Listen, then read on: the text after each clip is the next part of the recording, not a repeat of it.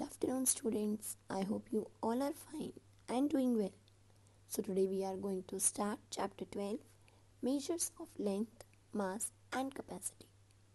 And in this video, we are going to learn about measures of length. So, length is a measure of distance. And the standard unit of length is meter.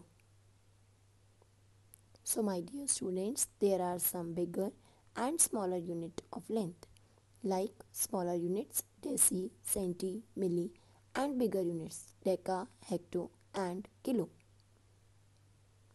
Here is a chart of metric which help us to convert the one unit into another one. So if we move from kilometer to millimeter, we multiply, and if we come back from millimeter to kilometer, we divide. So here is an example.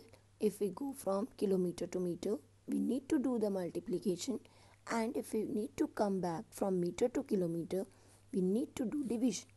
For example, 5 kilometer is equal to 5 multiplied 1000 is equal to 5000 meter. I hope this topic is clear to you all, and now you will be able to start exercise very well. Thank you and have a nice day.